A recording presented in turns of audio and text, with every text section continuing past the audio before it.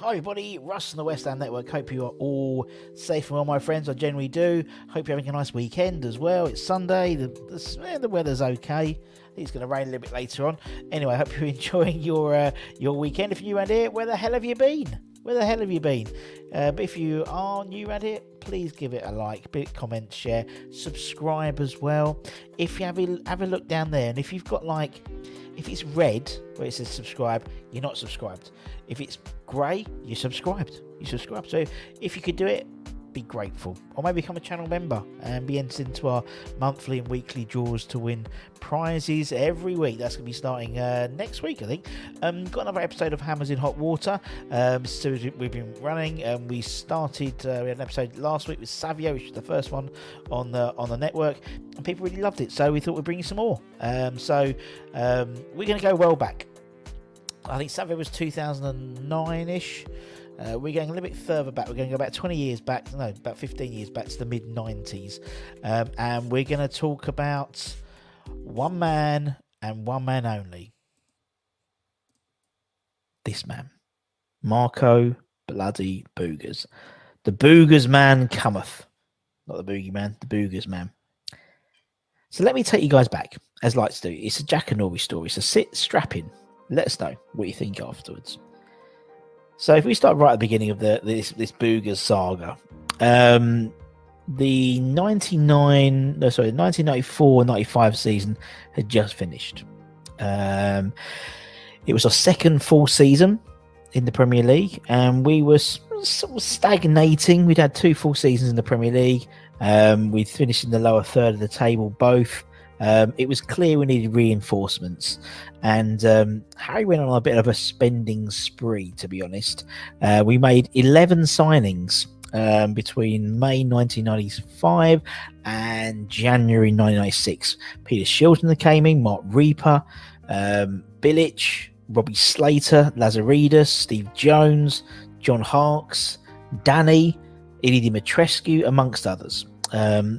Although we desperately needed that firepower up front to partner fan favourite Tony Cottee. Now, Harry had identified Marcus Stewart as the man who was going to get us these goals, and he was going to be our main striker. He was playing at Bristol Rovers at the time, but unfortunately he came with a 1.5 million price tag, which was far too much.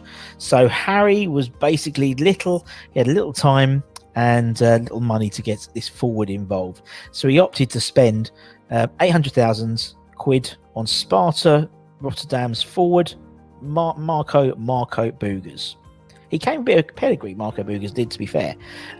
He had netted in total 103 goals in 238 league appearances in the Dutch league. And he was the 3rd best player in the league that season, with 15 goals during that season in the 94-95 season. And that's not bad when you think the likes of Littman, Ronaldo for PSV, and Kluivert were also plying their trade in that league, as well as people like the De Boer brothers and people like that.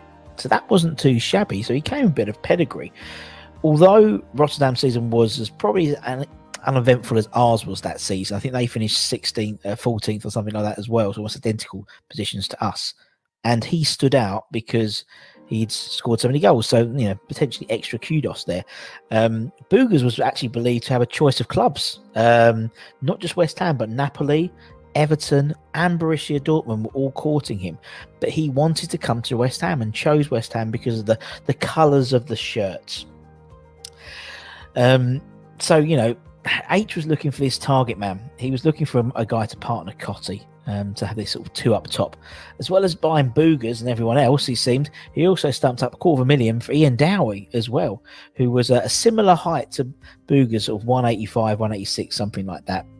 Now, there were rumours that Marco Boogers hadn't been properly scouted, and they were initially denied by both Boogers and Redknapp, until a few years later in H's autobiography, he revealed he actually just watched a video of Marco's highlights, and that was enough to convince him to get him in. As I said, he was short on time, short on money, so he needed a striker in there. Indeed, Boogers did actually have quite a long-standing knee condition, a knee injury, which went undetected in the medicals. So again, it would have suggested that the due diligence wasn't sufficiently carried out before his arrival, is fair to say. When Boogers arrived for pre-season, it was quite clear that Harry's idea of an imposing number 9 pretty much evaporated quite quickly. He was quite slender, not bulky as Harry had hoped. When we spoke to Martin Allen, actually, H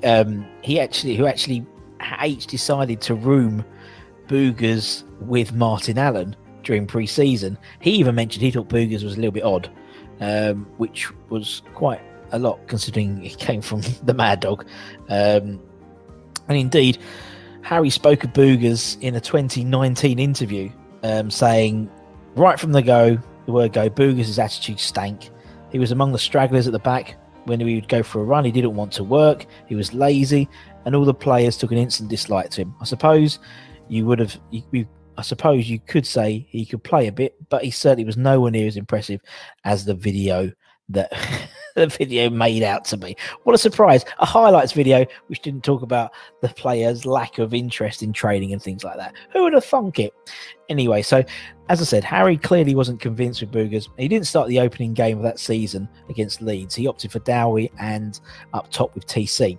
Boogers came on as a second half substitute though, with the Hammers 2-1 down. He got a warm reception by the Alton Park faithful. He was the actual cover star on the matchday programme, believe it or not.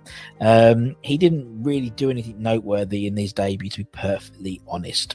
He saved that greater impact for his next game, which was away to Manchester United. Again, Boogers was on the bench. Redknapp opted for just one up top with TC up front on his own.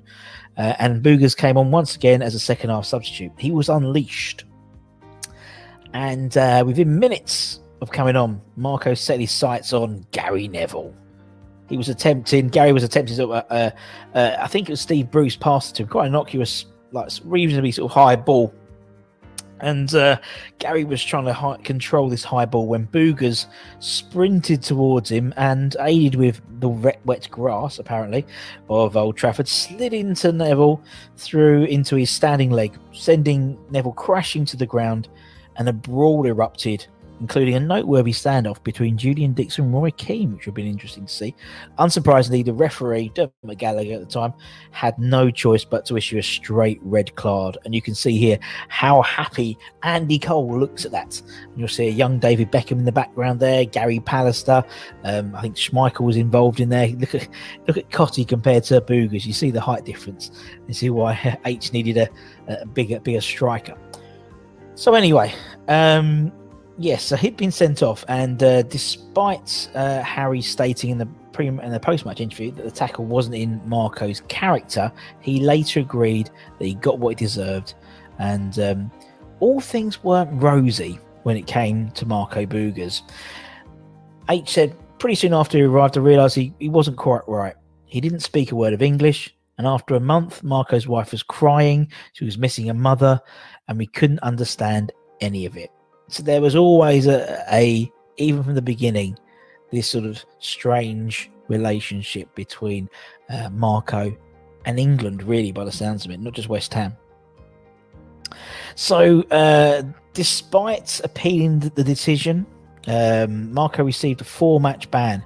And so rather than being dogged by the press attention that the tackle had, all the back pages of all the newspapers had the tackle and had headlines, and he was feeling homesick, so he went back to the Netherlands to be with his family. And that's where the legend began, the legend of Marco Boogers. He went back to the Netherlands with his family, and then the matchday announcer at the time, and also the club's travel arranger, 2 jobs, Bill Prosser, he received a call from a Club Call reporter. For those of anyone sort of, don't know, Club Call was like the biggest, it was like one sort of the main football news agencies. A lot of the tabloids got their information from Club Call. And it was sort of, a lot of it's on teletext, as you can see. And basically, the Club Call reporter wanted to get an interview with Boogers, and he asked Prosser where he was. Prosser told the reporter he hadn't booked any flights for Marco. He would do all the flights. That was Bill's job. And that he had probably gone by car again. That's what his actual words. He'd probably gone by car again, assuming gone by car back to Netherlands. This was misinterpreted by the reporter, that he'd gone back to his caravan. And again, if you said it out loud, it does, there is, you could, particularly on a phone as well, phones weren't crystal clear, and they're still not crystal clear now, to be honest, if it's landlines and stuff, so you could see where the difference was. So because of the prominence of Club Call at the time, being sort of one of the main agencies, it ended up being on the back page of the date of the Sun, particularly, that Barmy Boogers has gone to live in a caravan. That was the headline. And obviously it come just after all the debacle with the Neville tackle, so it's sort of the narrative continued. So he was tarnished with this, gone away to the Netherlands to live in a caravan. That wasn't the case at all. Boogers was struggling to cope with life in London.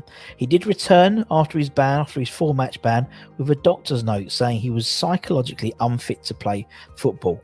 Although publicly, the story was he had a sore stomach, and that's why he couldn't play. He did actually go on to make 2 further appearances for the club, both as a sub against Blackburn and Aston Villa.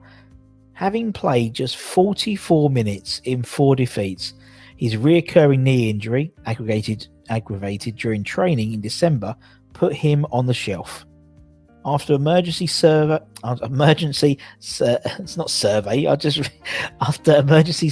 in London, Boogers went back to the Netherlands for rehab, and during this time his son was born, and so there was nothing really keeping him in London. He didn't want to be back in London.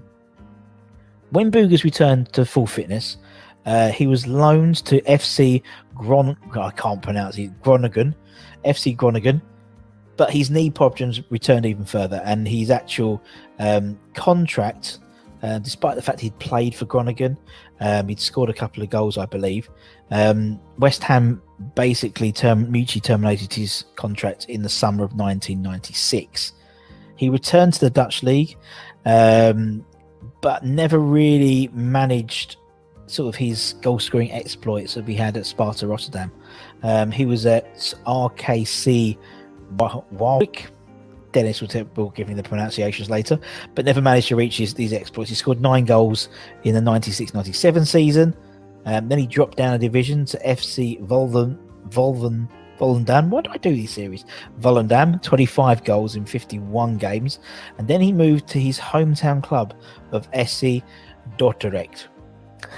66 goals in 128 games. Not a bad return, to be honest. 1 in 2. And he played many games there, over 128 games there. After a brief stint as caretaker manager in 2005, he then became technical director at the club. However, he regularly fell out with the then coach Jan Everus. Quite often they'd have a public clash in the media.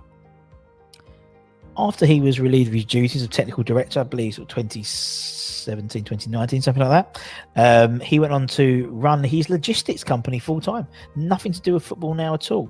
And he now, the company is very successful. They have a contract with DHL, and it's become a family-run business with his sons. And so,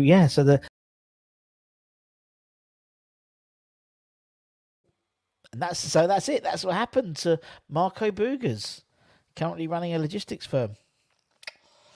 And he still doesn't want to come on to Miami's 11. He's one of the only people who've rejected me. He's rejected me. Anyway, I hope you enjoyed that little walk down memory lane. It's quite interesting when you see how players have changed, after they've left West Ham. It's almost like out of sight, out of mind with some players, particularly the foreign-based players, because they tend to go abroad and you don't necessarily follow them, and then they'll crop up on a tweet or a remember when sort of bit of information on YouTube or whatever. So anyway, I hope you found that interesting. We've got next week Javier Margas probably next week. That'd be a good episode. He's crazy. Oh dear. Anyway, if you're new around here, give it a like, give it a comment, give it a share, give it a subscribe, or maybe you consider becoming a channel member.